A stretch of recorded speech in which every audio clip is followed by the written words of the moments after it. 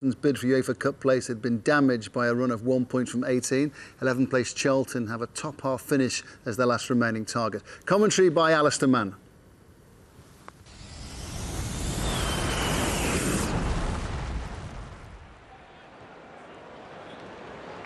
Towards D.Bent, it never got there.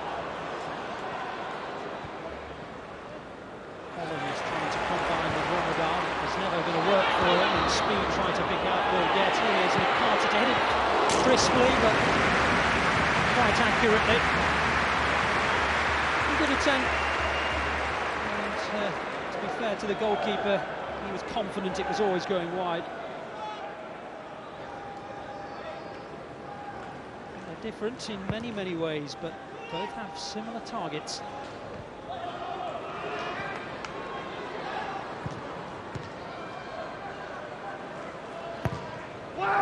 It's a good ball, first time, and a great header!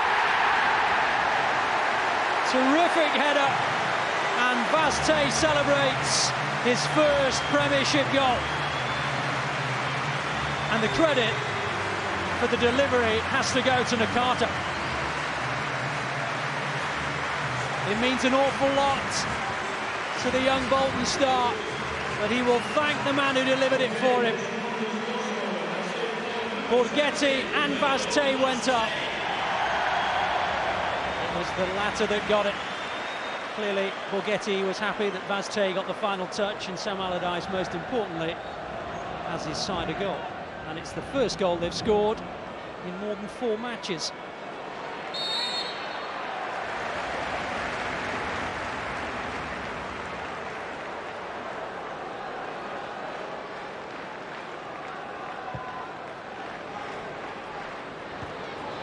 Davies going up, Borgetti again! That is a live wire. I encourage this side haven't won a Premiership game away from home since they beat Portsmouth in October. Bolton brimming with confidence despite a run of 5 defeats and a draw. Sorondo, meanwhile, penalised. Irene was close to that challenge. Usually awarded Bolton a free kick. Campo's ball in was dangerous. Borgetti off the post again. Davies.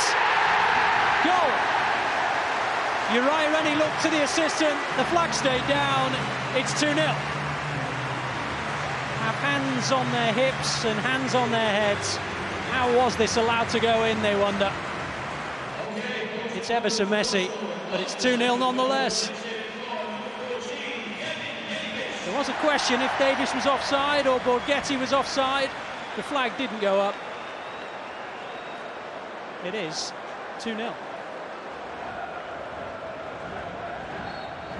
Hunt there in front of Ambrose.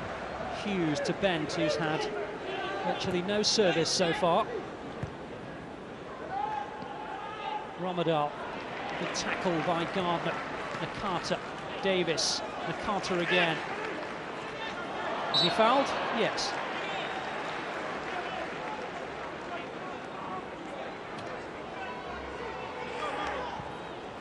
Campo to Davies, lovely flick, Borgetti's onside, still Borgetti, number 3.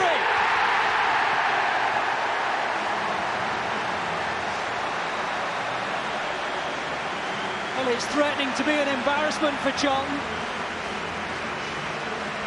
The Bolton fans are loving this. We're barely past the half-hour mark. The flag stays down. Borgetti's onside. And he makes no mistake. Took his time. And buried it. Here's Campo. Borgetti on the far side. Wins the corner. Off Sorondo. And then takes up his position for Nakata's corner. Good header away by Fortune, reaches Campo! And the 2 palms of Myra enough to take the sting away and push it round. It was just close enough to the keeper for him to just beat it away. And that he did.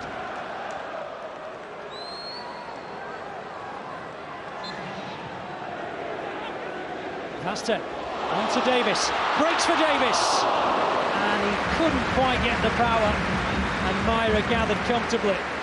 Out of nothing really, just rolled off Vaste, suddenly in the clear, couldn't get the power.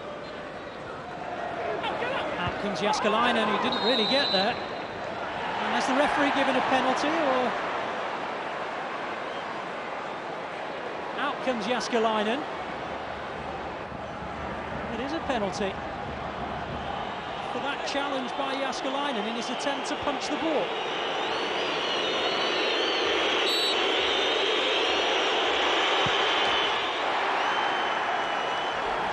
Well, it was comfortably struck. They have less than quarter of an hour, but they have themselves a foothold. 3-1 now.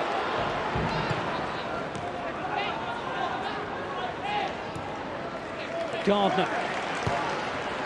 Borgetti. Sarondo intervenes.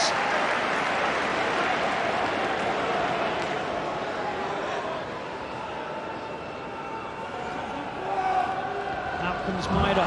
He's lost it to Davies! 4-1. Well, Thomas Myra was probably responsible for Kevin Davies' goal in the first half. He's certainly responsible for Kevin Davies' goal in the second. And it's exactly the same scoreline as it was here at the Reebok last season. Every side I keep picking and changing around is producing good results now and good performances, and particularly today's, and I hope that carries on till the end of the season. Second half we done a little bit better, but that was because I introduced 2 6-foot-odd players. I wish I'd started with them, you know, because I got it wrong first half.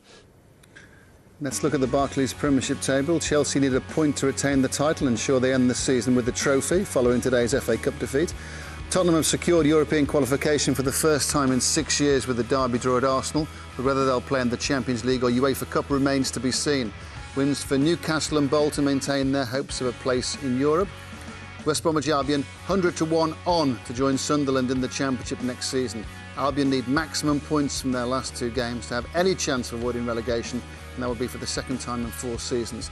Not a happy time for the second city clubs, with Birmingham back in the relegation zone as a result of another win for informed Portsmouth over Sunderland.